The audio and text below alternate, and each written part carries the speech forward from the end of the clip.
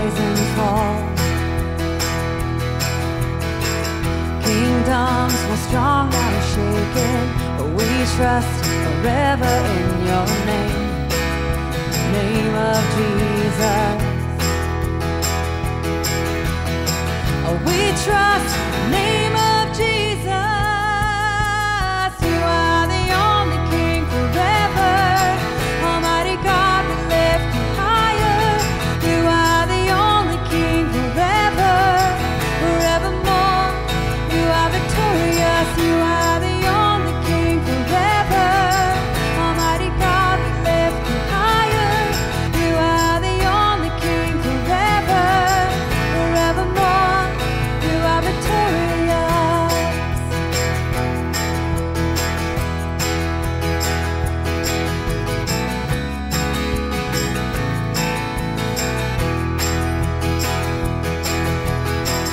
Unmatched in all your wisdom, in love and justice you will reign. Oh, every knee will bow. We bring our expectations, our hope is anchored in your name, oh, the name of Jesus.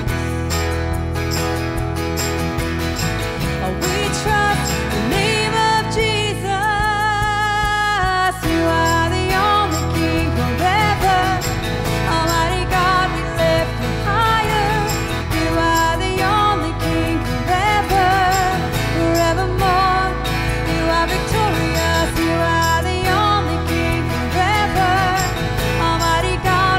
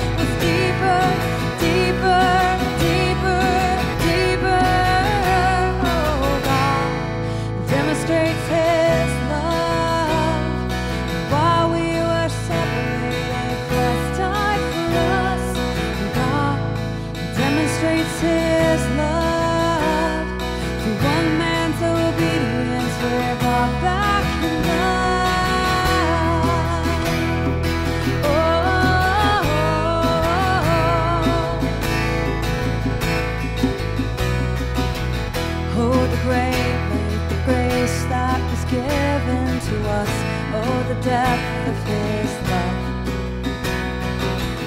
Oh, the kindness of Him who in spite of my sin, He delivered me from death.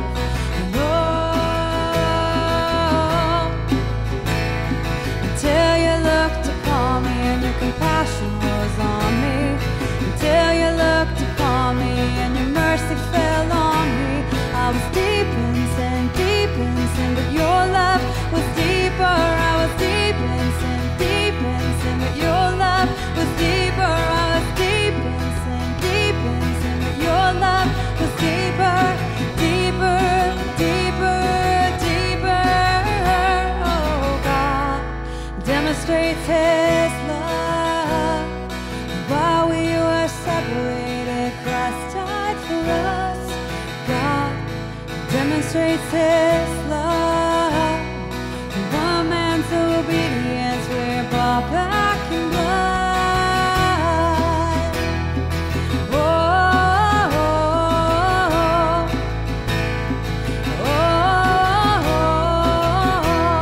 oh, you keep pouring your love on me, so I keep pouring my love on you. You keep pouring your love on me, so I keep pouring my love on you. You keep pouring your love on me, so I keep pouring my love on you. You keep pouring your love on me, so I keep pouring my love on you.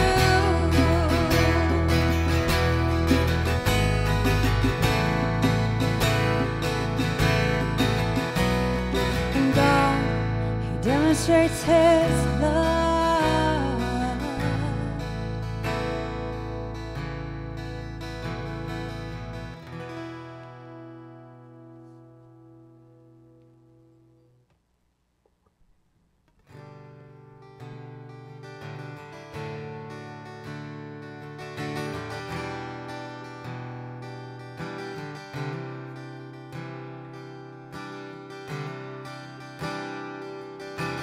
Jesus, Lord of heaven, oh, I do not deserve the grace that you have given and the promise of your word. Lord, I stand in wonder at the sacrifice you made. Mercy beyond measure, my debt you freely paid.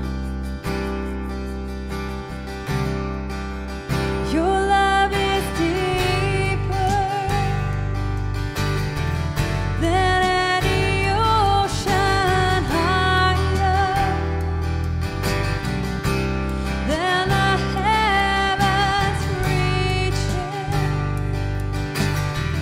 beyond the stars in the sky.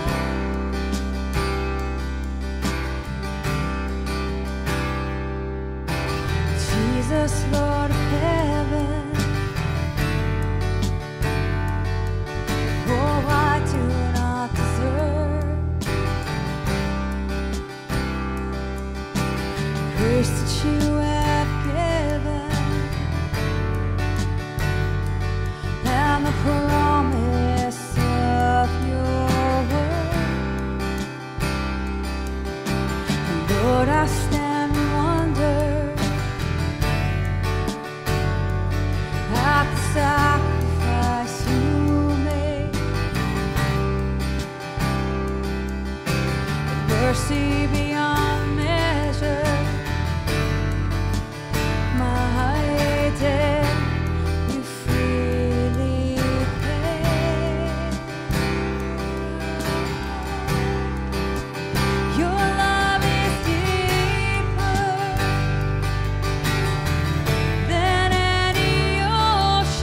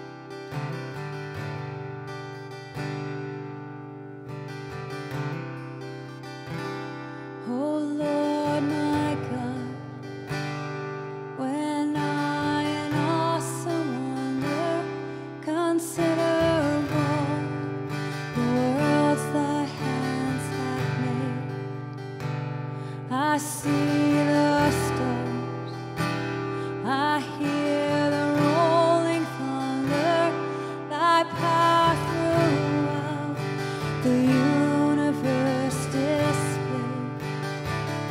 Then sings my soul, my Savior God, to thee. How great thou art, how great thou art. Then sings my soul, my Savior God, to thee. How great thou art, how great thou art.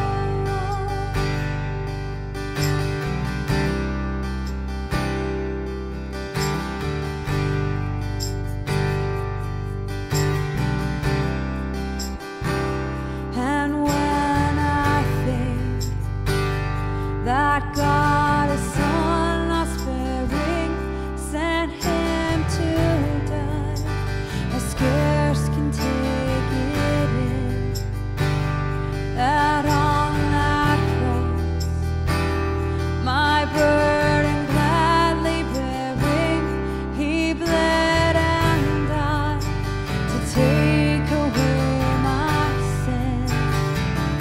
Then sings my soul, my Savior God, to thee. How great thou art, how great thou art. Then sings my soul, my Savior God, to thee. How great thou art, how great thou art.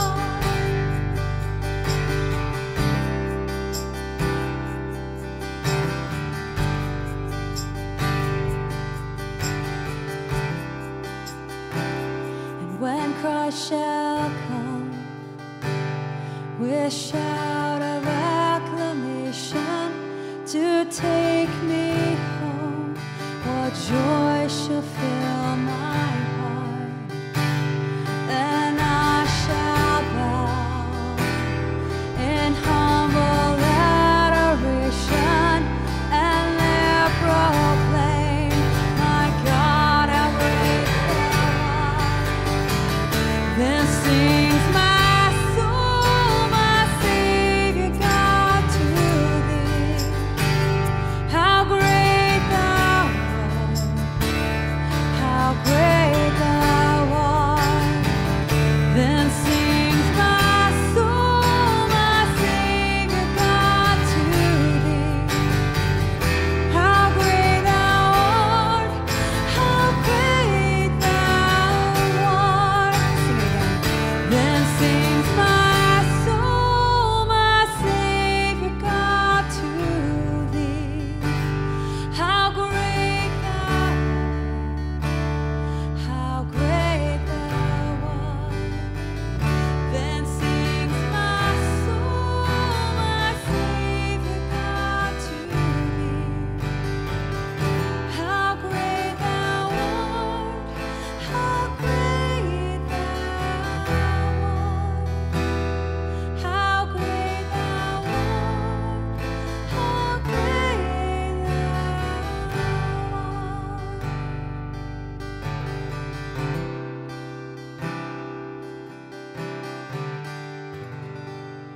God, you are so great. You are so magnificent. You are so lovely.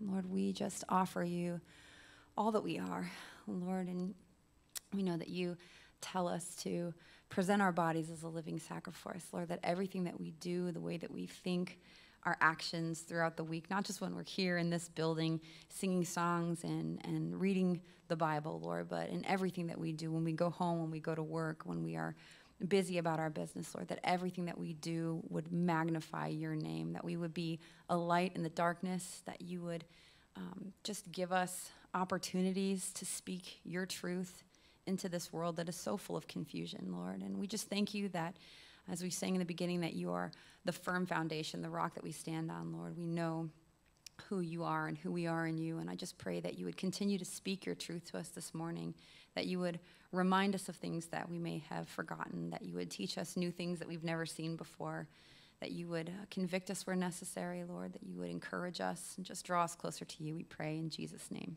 Amen. All right, take a second and say hi to somebody.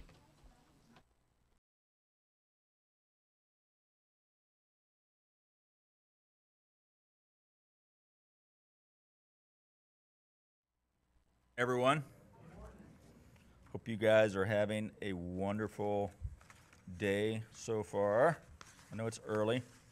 I'm going to move my notes aside here because we are going to have someone come up and speak a little bit this morning besides me. But first, we're going to do announcements. Just to let you guys know, I told you last week Pastor Brett did not have COVID. Well, he does. But he's okay. He's through the hump. His little flu-like symptoms persisted, so he said, well, I better go get tested. He got tested. The results came back, and he is positive, but he's doing well. I mean, he's over it, basically, but just kind of his absence is because we want to be cautious, and make sure that nobody gets infected with this thing. So here we go. Let's get into this real quick. If you have a bulletin, go ahead and open it up. Something that's not in your bulletin, you will see that we mentioned. Actually, it is at the bottom. But we have these cool flyers now that Savannah so graciously put together for us for the guys for the Deep South Men's Conference going up at Calvary Chapel, Lexington. Pastor Ben Fallour in the back is a point of contact, and his information's at the bottom. It gives you the information on cost and carpooling and that sort of thing. And if you want even more detailed information on the actual conference itself when you get there, there are flyers out there as well for that. They're 3-part flyers, a bifold, or trifold, I guess that would be. But pick up one of those, guys, if you're interested in going. There is a sign-up. If you have questions about it, speak to Ben. He can fill you in better on the details of these things. Looking in your bulletin, you will see this week at Calvary, we have our Bible studies and our things going. Some are Zoom, some are actually in person, our home fellowships. Make yourself available to those things. It's really good for encouragement. Whether it's by Zoom or by whatever, we need to be together to encourage one another, especially during this time, all the time, but especially during this time that we're going through, because, there's uncertainty out there. There's mixed information that comes from the experts. We get things all over the place on this whole pandemic thing. So be encouraged. God is still in control, and encourage one another. We're told to encourage one another even as we see the day approaching. And who sees the day approaching? By show of hands. Amen.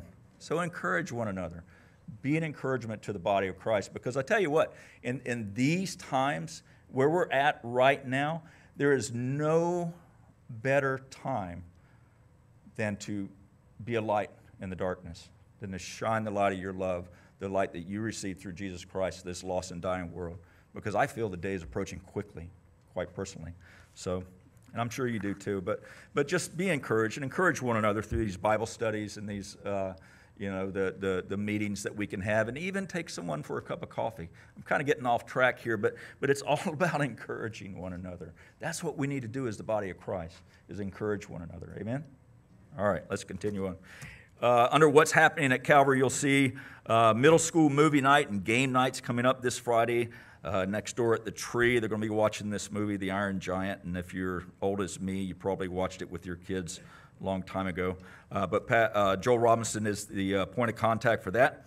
Also coming up this Saturday at 10 a.m., we're doing the Somebody Cares Tampa Bay's Annual Care Fest 2020. It's going to be we're going to be mowing lawns, and actually there's just one, I believe, right?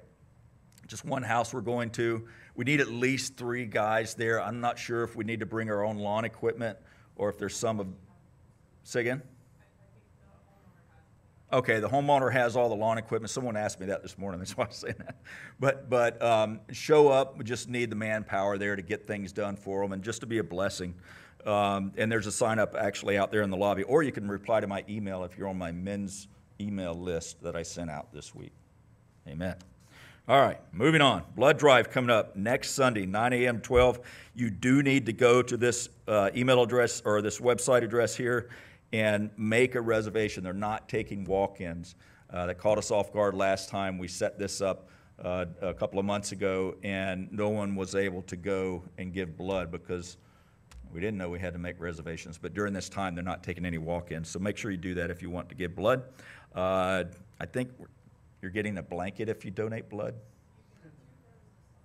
What's that? 2 pairs of socks. Woo-hoo!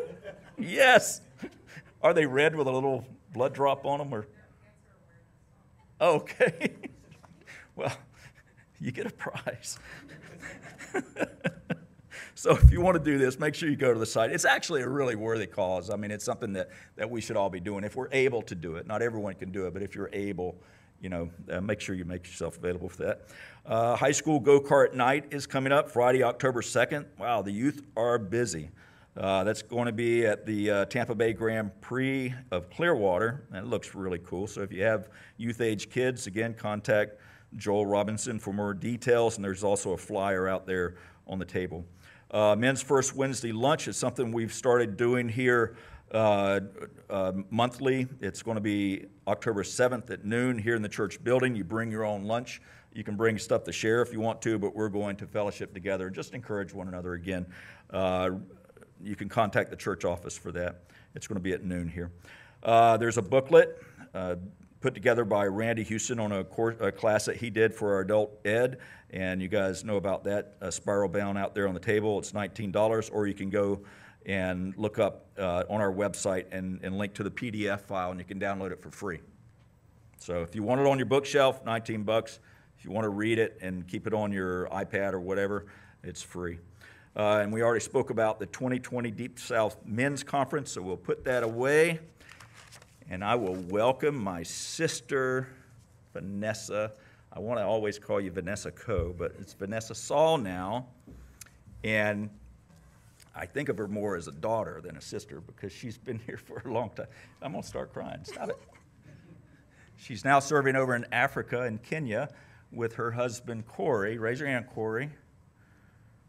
And Randy and Carrie Saul and Casey and Dennis. Wafula. They're over there as well, and it's just a whole Saul compound there, really, isn't it? But she's going to update us on what's going on. Thanks, Pastor You'll welcome Jim. her. Do you need this chair? No. Okay. Thank you. Good morning, church. How are you today? So if we were in the village in Kisii, Kenya, I would have greeted you like this, Bwakile, and you would have said, Bwakile Buya. So everybody practice, ready? Bwakile Buya. Okay, great. So, Bwakile. You guys rock. Thanks so much. So I bring greetings again from our church home in Kababe, Kenya. So this little village on the side of a mountain.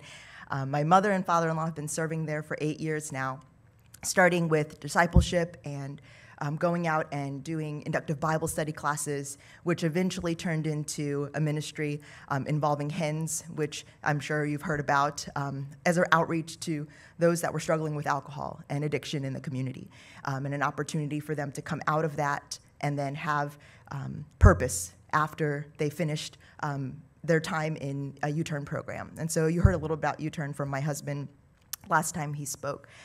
So really, I just wanted to give you a brief update on what's going on in Kenya, and then also just first to bring you gratitude and much appreciation.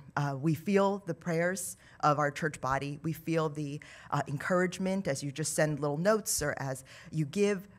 It blesses us tremendously as we try to serve this village the way that the Lord is calling us to. So a quick announcement, we had a baby before we went to Kenya, and we're having another one. So the really neat thing is that my sister-in-law, who is married to our pastor there, had a baby when at the same time we did 2 days earlier, and she also is having another one now. So that's a prayer request. We'll both be delivering in Kenya, so if you could please just be praying for safety and just opportunity for us to be sharing the love of Christ as we are meeting different healthcare workers and those that are just involved in the front lines like many of you are here. So that's our little announcement. So I wanted to mention a couple things with regards to the ministries we have going on. So at the beginning of the school year, which starts in January, I thought going there, brand new baby, I would just be involved in school and going everywhere with a baby strapped to my back, and I thought this is going to be great. And if you've had a baby or experienced, any relationship to that, you know that it doesn't move so quickly like that. And the Lord showed me very clearly that I had a ministry to my family and a ministry to the immediate community, so those neighbors around us that I could interact with because I had a newborn baby. So just one quick encouragement. Maybe the Lord has led you in a direction, and now he's showing you, right now I have purpose for you in this way. Let him just continue to open that up to you. Because sometimes we think we've got this purpose, and so we're going to just jump in and, yes, Lord, I want to do whatever you're calling me to, and we think it looks like something, and sometimes it's a season of training or a season of growing or a season of just one-on-one ministry. A lot of surprises come, some difficult, some great, and we don't know, what the Lord has in front of us, but praise the Lord, he knows. He's gone before us, he covers from behind, and he fills us. So what I was able to do was spend a lot of time in prayer and pray with our worship leader, who also is our children's ministry director. So you can pray for him. His name is Levy.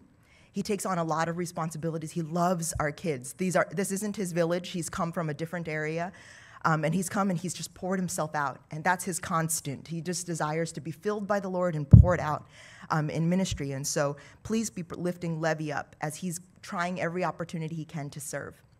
So what happened with schools were we were doing our tutoring program, and then in March, when things were going a little bit awry here, things immediately shut down there. So schools got closed, and unlike the potential for online learning here, there was no way. Our village did not have the resources. Our kids and families barely have enough to put food on the table and clothe their children, let alone pay for devices and internet, and the system itself was just very broken. And so we just have prayed for opportunities one-on-one with kids, inviting them to come and use the library in our house or come and meet us for a tutoring session just one-on-one, because we wanted to abide by the rules that the government had as well. And we weren't sure what was going on either.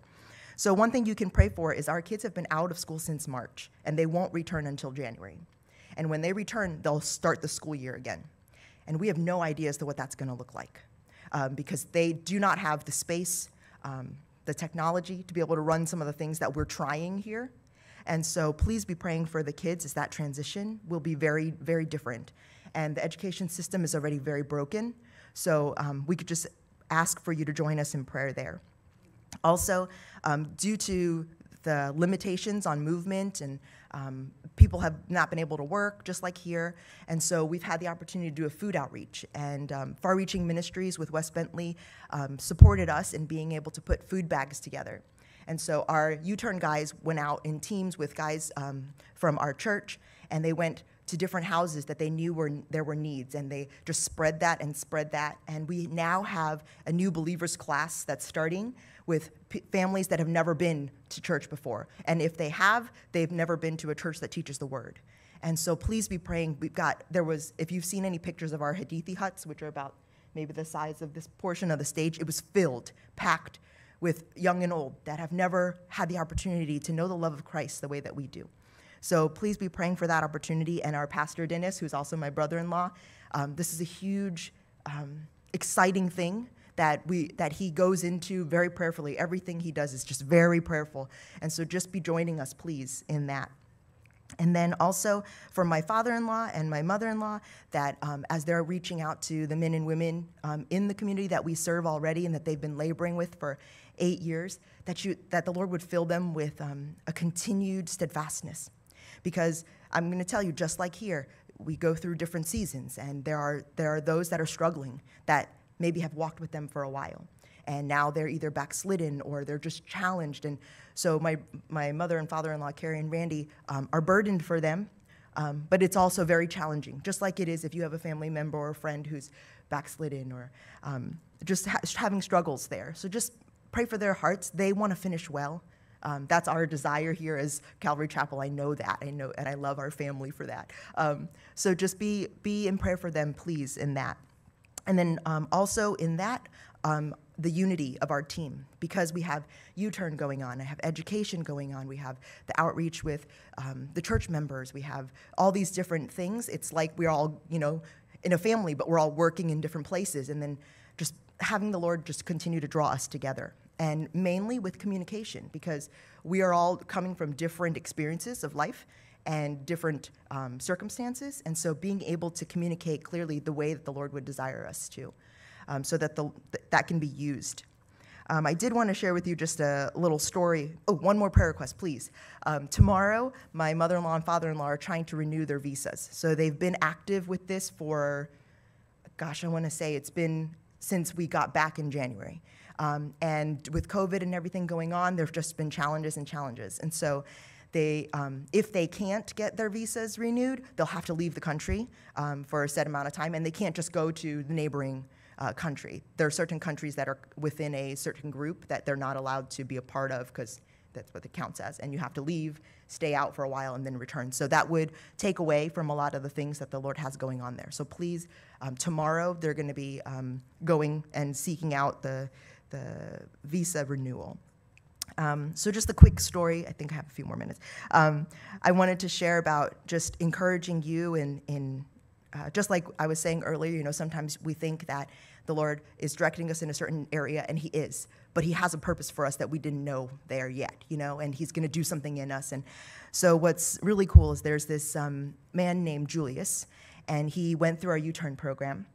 Prior to our U-Turn program, he was attending university for education in social studies and in Christian religion education. And so while he was there, he fell, he struggled with alcohol addiction. He came to our U-Turn program and has shown himself so faithful. When Corey shared, he talked about the sad guys, that were in the cave with David. And I've just watched, it's been one of the coolest things in ministry for me to be able to watch my husband minister to these sad guys that have come into the cave of Adullam. Here they are, and now they're being equipped to be the mighty men that the Lord has made them to be, right? He's created us for good things, for good works, before the foundation of the world, And so Corey's had the privilege to serve with, to learn with, and grow with these guys, these once sad guys. And we've had the opportunity to see several of these guys just become just steadfast, humble, strong men that came in broken and prideful and hurting, And so one of the guys' name is Julius, and he was studying education. I didn't know this when I met him. We watched him for 8 months, just working hard. It didn't matter what job you gave him. It was like the most important job that anybody could have.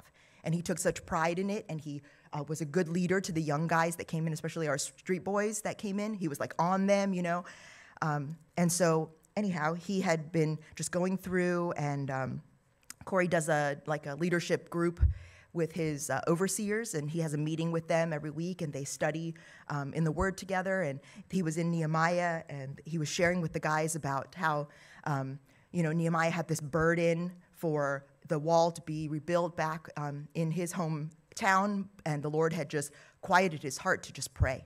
The Lord, he didn't spontaneously just go to the king and say, I need to go now. There's this urgent need, And so then if you know the story in Nehemiah, the king comes to Nehemiah and asks him, you look burdened, what's going on? And that's when he's able to present his petition after he prays. And then the king, says, whatever you need, go. And so anyhow, they had been studying Nehemiah, and this is going on. And I didn't know this, but I had been praying. Well, I knew this part because I was praying. But I was praying for somebody to come alongside me because of having the baby. I couldn't be a part of everything I wanted to be a part of. And so just praying for somebody to be a part of the education side of things that could really be there 100% of the time. And I could be on the side of praying and planning. And so for months, I've been praying about this and just really burdened. And little did I know, Julius had sought out the opportunity to come and serve with Levy, our children's ministry leader, before everything closed down. So he had been praying. Well, then Corey just approached him one day after Corey and I and my mom had talked, and he said, I just want to know, where were you at with education? What was going on? What's your heart? And just tell me about your schooling. And so he told him about the university. We figured out it costs about $3,000 for him to finish university. to get an education degree. And so he's just listening. He's like, okay. And he said, well, I just want to let you know that we're, praying about an opportunity here for you to maybe come and serve with us, and maybe we could help you with education, and finishing your program. And he just sat there silent. And he's not exactly a man of many words, but he's not exactly a silent man either. So he sat there silent, and Corey's like, okay, and so the next day, Julius came and sought Corey out and said, it took everything within me not to jump up and down praising the Lord, because I had been praying about serving with the children here. And the Lord put it on my heart, wait, be patient, let them approach you, let me show you that. And so that was such affirmation for Julius and affirmation for us, that the Lord would open those doors, And so I just want to challenge and encourage you that there might be, you might be seeing a need, and so lift it to the Lord. You might be seeing a pressing need in circumstances, health, family, finances, work. Lift it to the Lord and allow the Lord to, do that work. And then my final things, I think I have 4 more minutes, is during all this time, here I am, I have a newborn baby, I'm tired all the time, and then I'm just struggling. I've walked with the Lord since 96, and I'm just struggling with just my thoughts and my emotion and the heaviness of things and how I can't sleep and all this stuff. And my husband is so good and so gentle and a wonderful listener to the Lord. And so when he saw this, he was like, okay, sit in my office with the word. I'm going to take the baby now, and we're just going to go. And you just sit in the word. And at that time, I was in Romans. And, Romans is such an amazing, amazing book for our faith and for our living. And there were so many things in Romans where it's like, oh, I know this, and it's exciting, but I'm just burdened. I'm heavy, I'm weighed down. And then that day I was in Romans 15. And so in Romans 15:13, it says, now may the God of hope fill you with all joy and peace in believing, that you may abound in hope by the power of the Holy Spirit. And that verse stood out to me so much. I challenge you just to stay in it. Let the Lord reveal it to you and open it up, because at that moment, I wasn't feeling the hope of my God. I wasn't feeling joy and peace. I wasn't believing in the things that the Lord had called me to, the things that he has taught me in his word, things that I know from cover to cover. And guys, I want to just encourage you that, and it says, oh, it's so good, abound in hope by the power of the Holy Spirit. It's the Holy Spirit that's going to fill me, indwell me if I allow him. If I open myself up, if I let myself be encouraged. Paul often says, take courage. And that means be willing to be encouraged, because it's so easy to just say, oh, no, my circumstances, my health are difficult, challenging, I'm suffering, and just stay there. And the word is telling us, the Holy Spirit is telling us, take courage, which means allow yourself to be encouraged. Allow yourself to be filled by the power of the Holy Spirit. And one last closing thought. I was a math teacher, and that's what I mainly do when I'm in Kenya. And the one thing I love about math is that there's absolute truth. There's foundations that build all these other things, and it's absolute truth. So no matter how I feel about it, if I like it, I don't know how many people like math. If I enjoy it, I enjoy it. But I don't know if you enjoy it. It's still true. There's nothing you can feel about it that's going to change it. And that's why I love the Word of God. Because I can feel all kinds of things, and we all do, especially this season. We've been watching from, Kenya, how the things have been going on here, and just, I can only imagine what it feels like every day, We can feel whatever we want to feel about it. Even if I don't feel like I believe it, it's still true. Nothing changes it. This foundation will not break. And so my circumstances, they're going to change. There are going to be challenges, and there's going to be highs and lows. My feelings, highs and lows, right? My heart is deceitful and wicked. Pastor Brett always talks about how your heart can make a convert of your mind. What you feel can change the reality of what's in your mind. But the fact is, the truth doesn't change. So just implore you to allow yourself to take courage, be encouraged, and just continue to know that we are praying for you guys. We love you guys. We love this church. Even if we don't know you personally, we know that you've been a part of supporting us in different ways, and we are so thankful.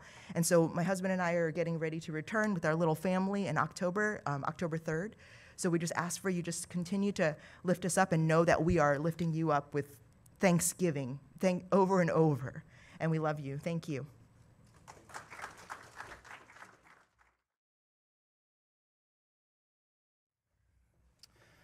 Okie dokie. So, today we're going to pick up where we left off in the Gospel of John, chapter 1. I believe I know we were in verse 15. But let's go ahead and pray before we get started. Father, we do thank you for just the amazing report from Kenya. Lord, we thank you for what you put on Vanessa's heart, Lord, to share with us. Lord, we know that that comes from you, Father, where we can look at our circumstances and basically freak out at times, Lord, but we know that you're in control. Lord, nothing moves you from that position of rule and authority, Lord. So, Lord, as we go through the time that we're in, as we go through your word here today, Father, I pray that we would just get that. We would understand that, Lord, so that we can look at this and rejoice, Father. We can look at your word and know the truth that it is, Father. It's not changing. You're the same yesterday as you are today, as you will be tomorrow. You do not change, Father, and we're so thankful for that constant, Lord, that understanding that we get when we read your word, Father. So be with us today as we go through this, Lord. Empower me with your spirit, Lord, to teach this, what you've put on my heart, Lord, and give us all ears to hear and a heart to understand what you would say to your church. Lord, we just praise you and we thank you in Jesus' name. Amen. So here we are in John chapter 1 and verse 15 again. And if you'll recall, I mentioned that John the writer, he's written this gospel inspired by the Holy Spirit to prove to you and I and the whole world really who Jesus Christ is, who he is. Who is this man, Jesus Christ, that the world really knows of, but they do not know. And that's the purpose of this gospel. It's to prove that he is the promised Messiah to Israel, that he is God, very God, our Savior. He is the one that we look to for our salvation. That's what John's writing this for. And again, he's presenting his case by bringing witnesses to this truth. And John the Baptist here, where we're going to pick up in verse 15, is the first witness he called. And verse 15 starts and says, John bore witness of him and cried out, saying, this was he of whom I said, he who comes after me is preferred before me, for he was before me. Now, John the Baptist, if you don't know, was a cousin to Jesus. And he was born before Jesus, about a half a year or so before Jesus was actually born, if you remember the account. But John affirms here, he says that he is preferred before me, for he was before me. So his testimony is rooted in his understanding that Jesus came before, that Jesus came from old. Jesus was here before him in every sense of the word. So in verse 16, continuing, he says, and of his fullness we have received, and grace for grace. Now, we sang about this grace for grace in several of our songs, and Vanessa shared about the grace of God. And it's this grace. He says, for the law was given through Moses, but grace and truth came through Jesus Christ. And in verse 14 above that we read last week, it says, John says, we beheld his glory as of the only begotten of the Father, full of grace and truth. John said, we beheld that.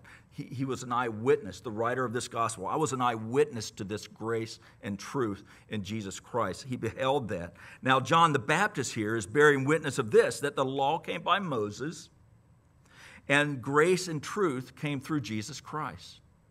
And we needed that grace. What he's saying is that in this new order, that grace is inexhaustible. It's an inexhaustible supply of grace. He's saying grace for grace and truth. And he's contrasting that with the order of the law. This law, these rigid laws and regulations through Moses that no one can successfully navigate. We just can't do that on our own. We can't. We can try. That's the goal, isn't it? The law. But there's no way that we can successfully navigate that law and follow it completely. That's why we need grace. That's why we need Jesus Christ. That's why the cross is so important to who we are as believers. Because without the blood of Christ, we are hopeless. We are lost. There's nothing we can do to accomplish what we need to do to be in the presence of the Lord. And notice what he says here. We've received this grace. And look what it says at the beginning of verse 15. In his fullness. Again, what Vanessa was saying, and she's stealing some of my thunder, but it's cool. It's in his strength. It's in his fullness that we receive this grace. It's not in ours. There's nothing that I can do to make that happen. There's nothing that I can do or ever have that compares to his grace. It's in his fullness, this grace. It's in his fullness that we receive it. And we don't deserve it. We don't deserve that grace. This fullness or grace for grace has the idea of grace that's inexhaustible. It's grace that replaces grace, that replaces grace, that replaces grace, that replaces grace, and on into infinity. You cannot exhaust God's grace. Now let that sink in for a little bit. Because I know who I am. And I know that I follow my sword. I know that I screw up royally from time to time. I know that. And why is that? It's because we're living in this flesh, man. And we're living in this world. And this world screams at our flesh. And our flesh says, well, I want to be satisfied in whatever your poison is. Whatever it is. And it looks to trip us up. And yet the Lord's grace is inexhaustible. You get that? Do you read that like I do? I mean, can you see that in the scripture here? And why do we need this grace? Because God created us to fellowship with him. That is exactly why you're created. If you ever wonder, Lord, why did you create me? It was to fellowship with him. But we screwed that up in the garden, didn't we? Through Adam, man. And we've been struggling with that ever since. We've been struggling with that sin. Why? Because sin separates us from God. Our sin separates us from God. The light cannot be in the presence of darkness and vice versa. We can't do it. So we need this grace. In Isaiah it says in verse 59, behold, the Lord's hand is not shortened that you cannot save, nor his ear heavy that it cannot hear, but your sin has separated you from your God. Sin always has that effect of separating us from God. And you guys know the story. You guys know. When I do something boneheaded, man, I feel so distant from God. I feel so distant from him. And it's like, man, I can't believe that happened. But God does not separate himself from us. We separate ourselves from him, you see. And the point is he's always there. It's that grace upon grace upon grace. It's inexhaustible. All we have to do is turn to him and just say, sorry, Lord. And he doesn't push us away. Seems like I say that every time I get up here. But he doesn't, man. He wants fellowship with you. That's the very reason that you were brought into this world. It's the fellowship with God. Man, that's what we were created for. Verse 18 continues, it says, no one has seen God at any time. The only begotten Son, who is in the bosom of the Father, listen to this, he has declared him.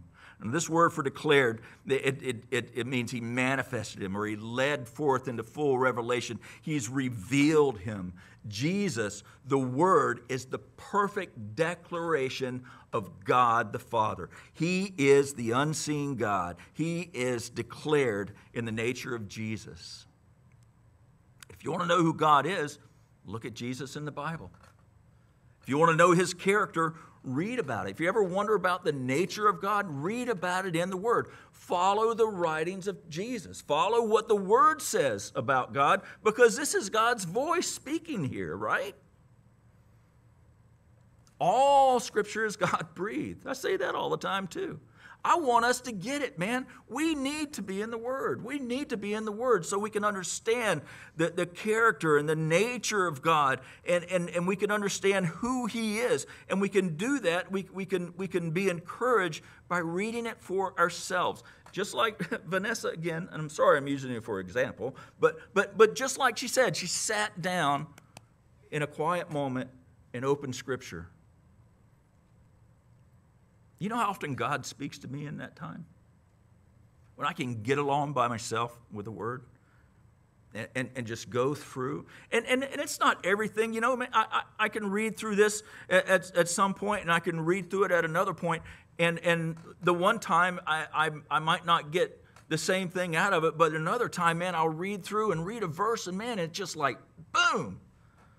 It's that big old hammer from the Lord. He says, this is what I want you to get.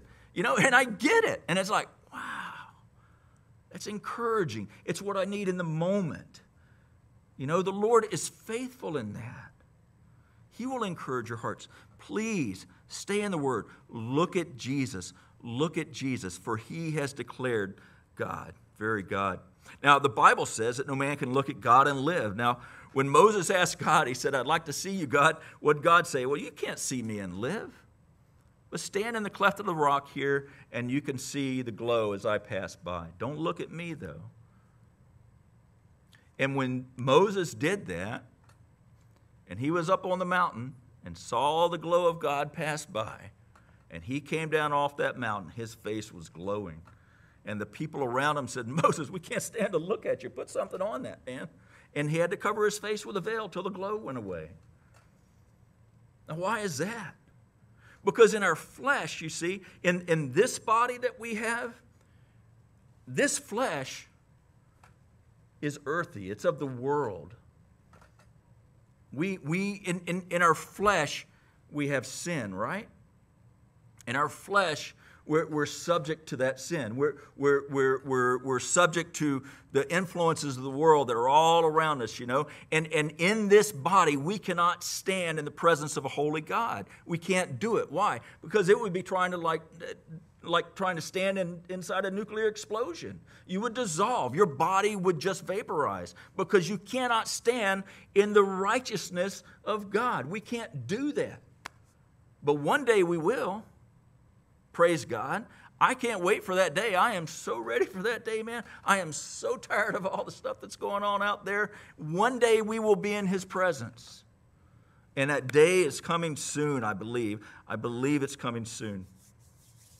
But we're only getting a glimpse of Him now. You know, Paul says in 1 Corinthians 13 that we're looking in a mirror dimly. You know, we're only looking at a glimpse. At the beauty that we see of God through the Word of God and through our experience with the Lord as we fellowship with one another, as we encourage one another, as we sing praises to His name, as we do that, even that beauty, such the encouragement that it is, that's only looking through a glass darkly. That's only just a reflection of who He is. We cannot see Him face to face, but one day we will. In that same book, in 1 Corinthians, that same letter to the Corinthians, Paul says in verse 15, he says, or chapter 15, he says that this corruption must put on incorruption. What's the corruption? It's our flesh, because our flesh will see corruption, right? What happens when you die? You rot, and you see corruption, right? This corruption must put on incorruption. This mortal must put on immortality. And when that happens, when that time comes in a blink of an eye, in an instant, when we're face to face with the Lord, man, we'll be in that heavenly body that God fashioned with His own hands. We'll be in His presence, and we'll be able to stand there and look at Him face to face, and we'll be able to behold His glory in all of its righteousness and everything that it is. And man, we're going to be blown away by that. I'm blown away by it by just thinking about it. But Paul even says that we can't even think or imagine what reality is going to be. It's hard to wrap our head around because we have no concept of it this side of heaven. We have no concept other than what we read. But yet, even reading this, we're only catching a glimpse of it. You get that, right? Man, we're in His presence. That's when it's going to be amazing. Verse 19, we'll continue here. It says, Now this is the testimony of John, when the Jews sent priests and Levites from Jerusalem to ask him, "Who are you?" Now John was down there at the river Jordan. He was down there baptizing the multitudes of people that came from Judea and Jerusalem. They were all coming down. He was a popular guy. You know, he's dressed in camel hair. You know, and he ate locusts and wild honey. Oh, let's go see this guy. You know, that was his shtick. You know, he had this thing. And we're going to all go see. And when they got there, man, they were hearing the truth from him. He was baptizing. He was very popular. People were drawn to him. Maybe at first, you know, they heard, well, hey, let's go watch this crazy guy down by the river. But when they got there, they heard the words of God. They heard this teaching, you know, and it's like, wow. Who is this he's talking about? And they were led to the water. They were baptized. So the priests were saying, well, what is he doing? Who is this guy anyhow? Let's find out. We're going to send our emissaries down. So they did. And they sent them down to ask the question, just who are you? And by what authority are you baptizing these people? What gives you the right, man? That's our job. We're the one in the fancy robes and the pointy hats. You know, why are you doing this? You're stealing our thunder. So they came down. In verse 20, he confessed. And he did not deny, but confess. So that means he emphatically denied. He said, I am not the Christ. And they asked him, what then? Are you Elijah? And he said, I am not. Now, this is very interesting here, and if you're a student of the Word, you probably have it all figured out, but if you're not, I'm going to share this with you. It's interesting here when they ask him, are you Elijah? And he said, no. Now, before his birth, if you know the account of the birth of John the Baptist, his father Zacharias was a priest, and the lot fell on him to offer offerings to the Lord, you know, to go in before the Lord. And when he went in there, he met the angel Gabriel.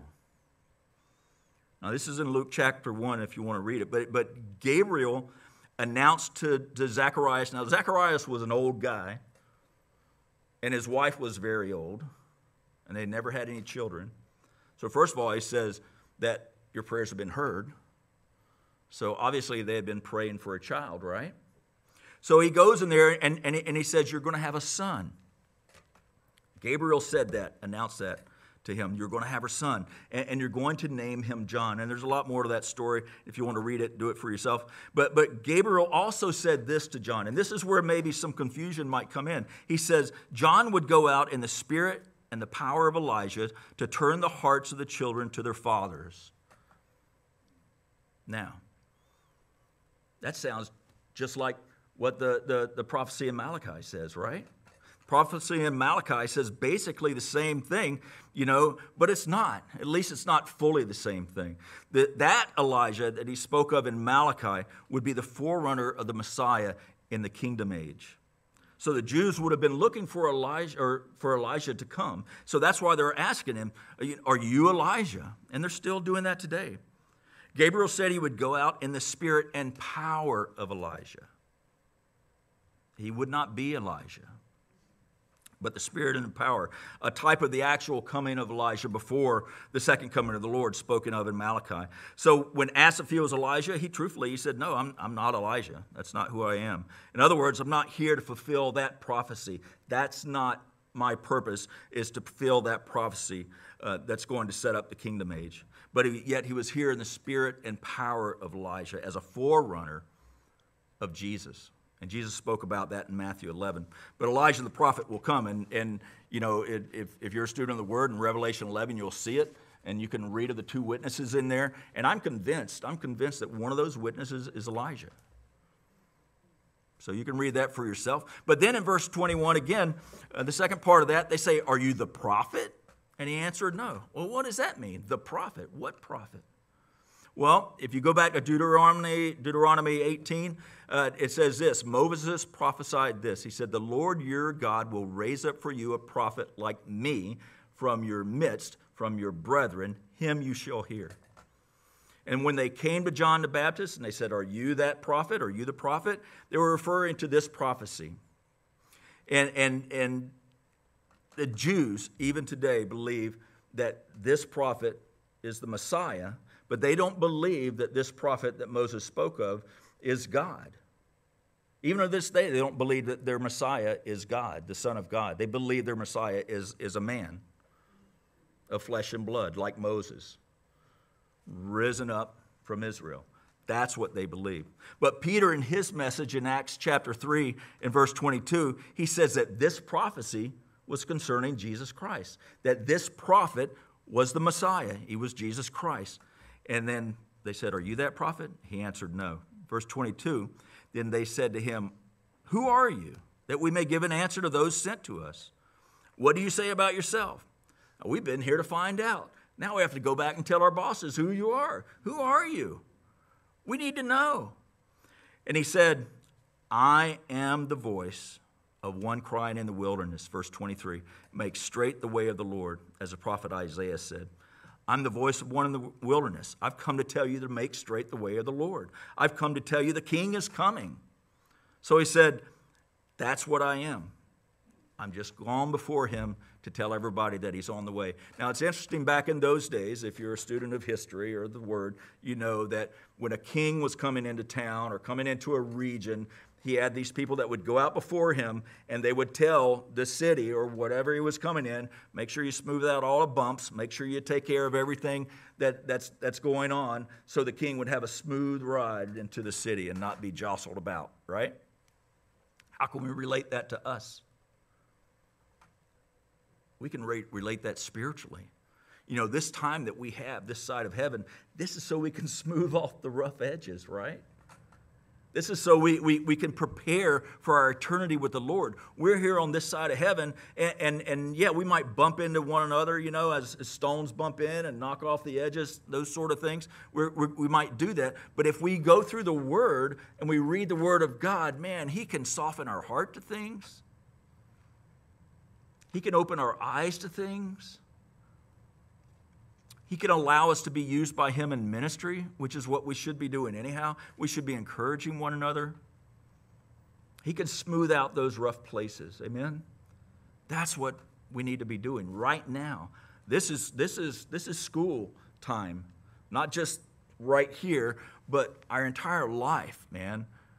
We're learning to be like Jesus, to identify with Jesus, to be one with Christ, so that we can show the world who He is through who we are.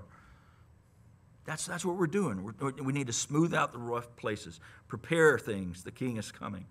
Verse 24 continues. He says, Now those who were sent were from the Pharisees, and they asked him, saying, Why then do you baptize if you are not the Christ, nor Elijah, nor the prophet? And John answered them, saying, I baptize with water, but there stands one among you whom you do not know. Now you guys need to underline that in your Bible. And he says, It is he who coming after me is preferred before me, whose sandal strap I'm not worthy to loose. These things were done in Bethabara, or Bethany, as some translations read, beyond the Jordan, and where John was baptizing. Now, what's interesting here to me, and why I said underline that, is that, you know, as far back as Moses, they're looking for their Messiah, right? They're looking for their Messiah, and they were even aware of the arrival of Jesus and of the signs of the Messiah's birth. You know, and you can look in Matthew 2 as the scribes, you know, demonstrated that. They said when Herod asked, you know, where's the king to be born? Where's this or not Jesus, but where's the Messiah to be born? And they said in Bethlehem. They knew. They were aware of these things, yet they missed it, man. They missed it all. And for most of the world, that's a sad truth today, isn't it? For most of the world, you know, we miss it. The world has missed the coming of Jesus.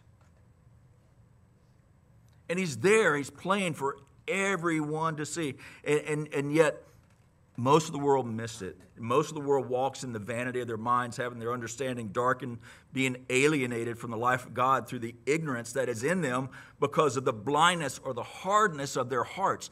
That's the problem. We're selfish in our flesh. Our hearts can become hardened so easily. I mean, you look outside these doors, you watch the news or read the internet. Man, if your heart isn't hardened because of that, you know, praise God. But don't be jaded. Don't let your heart be so hardened that you're useless, that you miss Jesus. Because it's not about you and your comfort. It's not about you and your bank account. It's not about you and your health. It's not about you and your relationships. It's not about you and anything like that. It's about Jesus Christ and Him crucified, man. And that's what we got to be sharing with the world. The world needs to see that. They need to see Him, not us. Because where we're at right now, this is temporal. This is all going to burn. You guys know that. This is going to dissolve and pass away, man. But where we're going, where we're heading is eternal. And that's what we need to be looking at. That's what the world needs to see. They need to see the hope that is in you, not the dread and the doom. And oh my gosh, who's going to be elected? God knows who's going to be elected. Leave it at that. Vote whatever's on your heart, but let God make the decision because it's His to make, and He will. Don't be fretting about it, man. Whoever is put into office is because the Lord allowed him to be there. That's the truth. That's hard to swallow sometimes, but it's true. I can't do anything about it. You can't do anything about it. The Lord does everything about it. So that's what we need to do. Verse 29 says, the next day John saw Jesus coming toward him and said, behold, the Lamb of God who takes away the sin of the world. Now Peter would, later in his first epistle, he said this. He said, you were not redeemed with corruptible things like silver or gold from your aimless conduct received by tradition from your fathers, but with the precious blood of Christ as of a lamb without blemish, without spot. Jesus became God's sacrificial lamb to take away our sins once and for all. That's why He came. He came because we were not able to do it. We were not able to fulfill the righteousness of the law. He is our righteousness. That blood that came down from the cross covers us in His righteousness. When the Father looks at you, that's what He sees. If you don't know Him, He's looking right at your sin. And the devil's there accusing night and day.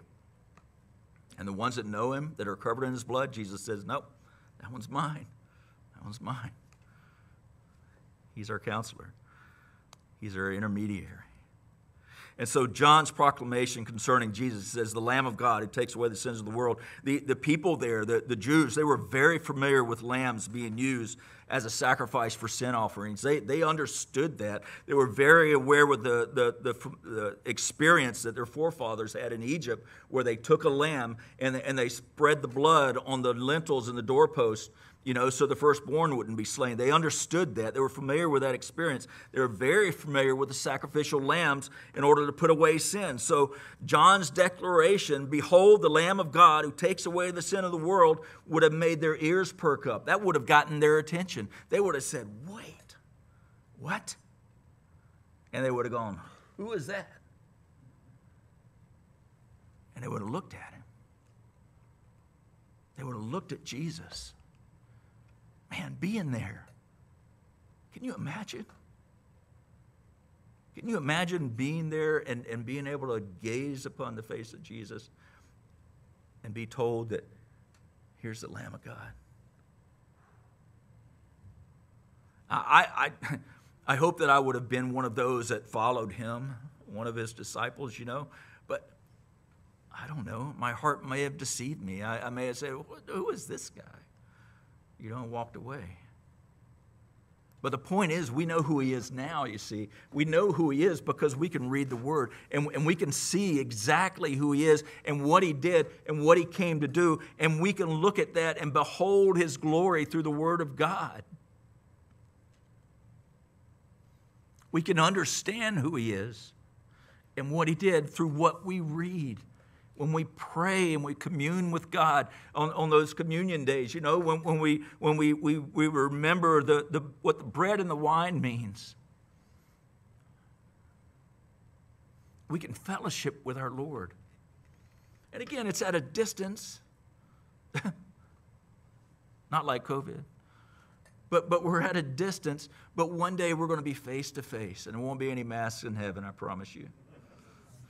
And we'll be able to behold Him for who He is and what he's done and see the promise and the glory that he has in store for all of the believers, man. So John got their attention by saying, "Behold, the Lamb of God who takes away the sin of the world." And then in verse 30, he says, "This is he of whom I said, after me comes a man who is preferred before me, for he was before me. I did not know him, but that he should be revealed to Israel. That's all I knew. Therefore, I came baptizing with water, and John bore witness." You hear this? John bore witness, saying, "I saw the Spirit descending from heaven like a dove, and he remained upon him. I did not know him, but he who sent me to baptize with water said to me, upon whom you see the Spirit descending and remaining on him, this is he who baptizes with the Holy Spirit." So John said, "I saw the Spirit of God coming down and alighting on the head of Jesus, and it remained on him. And God, who sent him to baptize with water, said, whoever you see that Spirit coming down on, that is he." That's the one who's going to baptize with the Holy Spirit. That's the one. That's the Messiah, the one we've all been waiting for. In verse 34, and this is where we're going to close, "And I have seen and testified that this is the Son of God."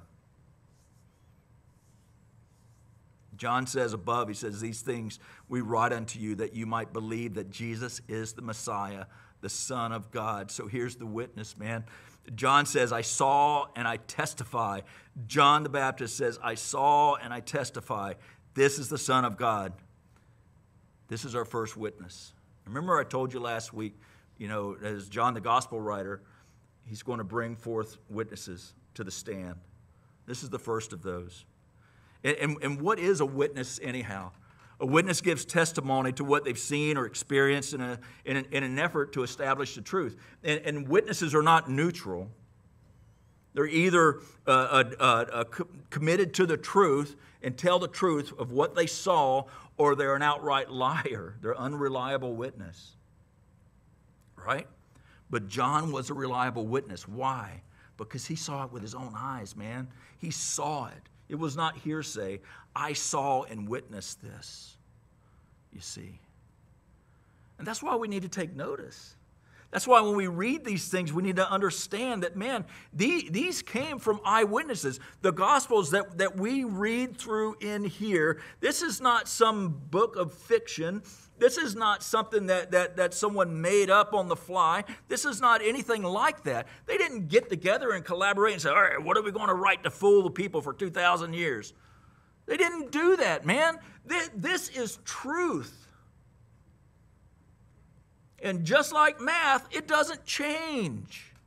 It's absolute. You can read in this book, in the Bible, you can read and get the truth. Whereas if you go out there outside those doors, or you go on the internet or on your iPhone or whatever, man, no telling what you're going to get. And I'm not saying the internet's not useful, because it is. But man, if you want to know the solid truth, the absolute truth, go to the Word. See what God says about himself. Don't bank on other sources giving you the complete truth. God is truth.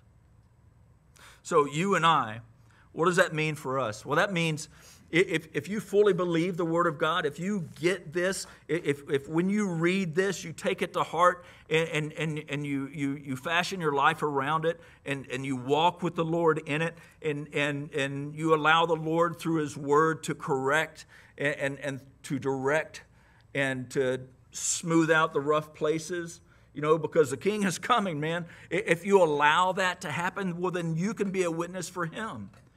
And you can be a reliable witness.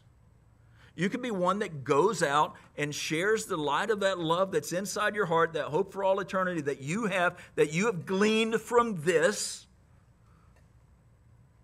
with a lost and dying world.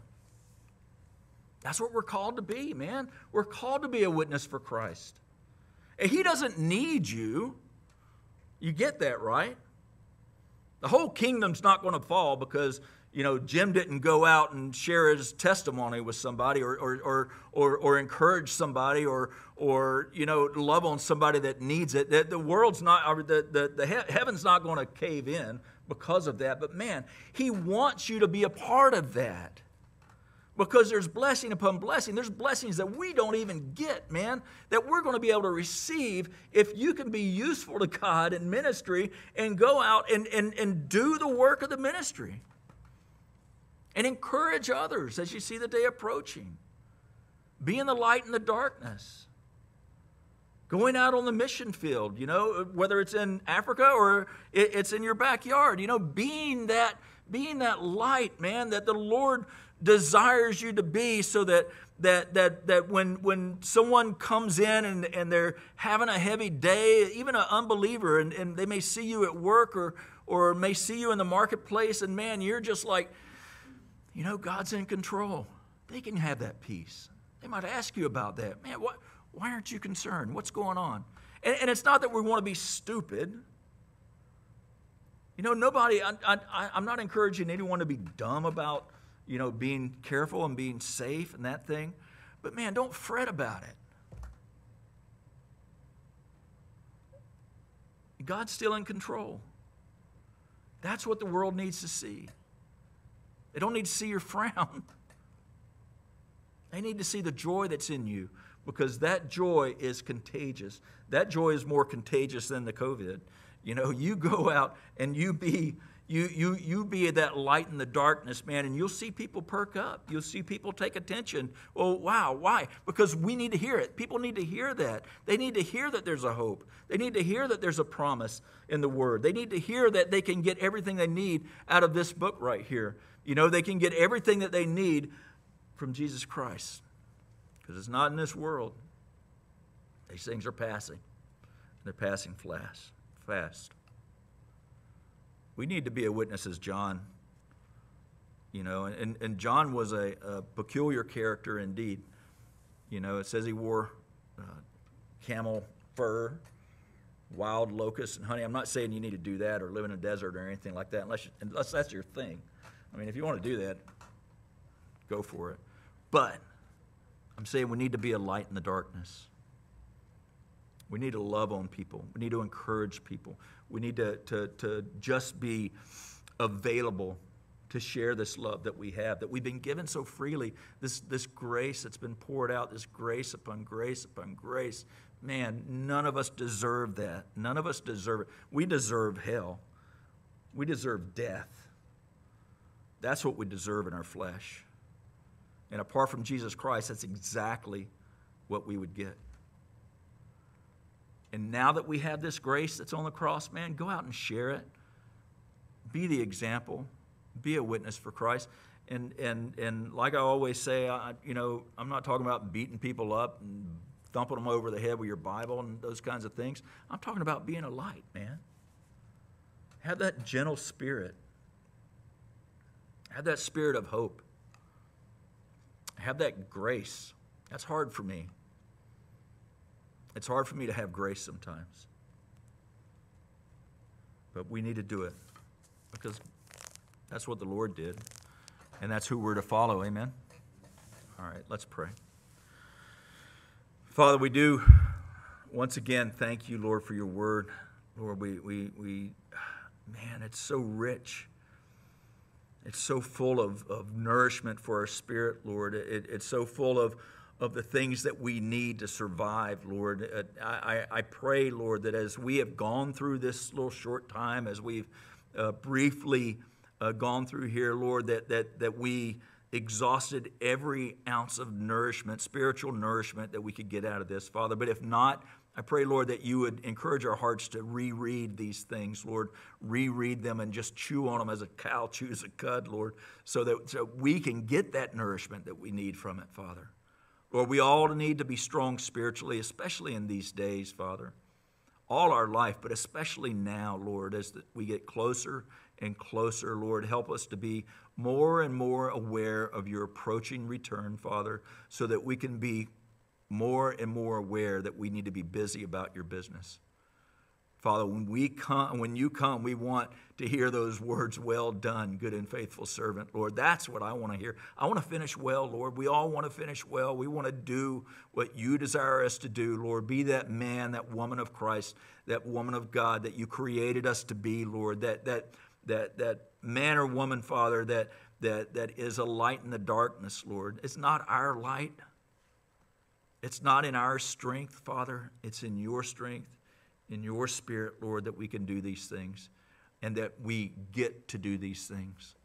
Not that we have to, Father, but we get to do it because you want us to receive that reward, Father. You want us to be encouraged even through our acts of service to you. Lord, so give us all servant hearts, Lord, as we saw Jesus serve. Father, give us that heart, Lord, of the Lord, that we might be useful in ministry, we pray. In Jesus' name, amen. Amen. Well, thank you, everyone. Keep Pastor Brett and his family in prayer. And again, they're doing well, but keep them in prayer. And keep this fellowship in prayer. We need to be a light. Amen? All right. Go out and make disciples.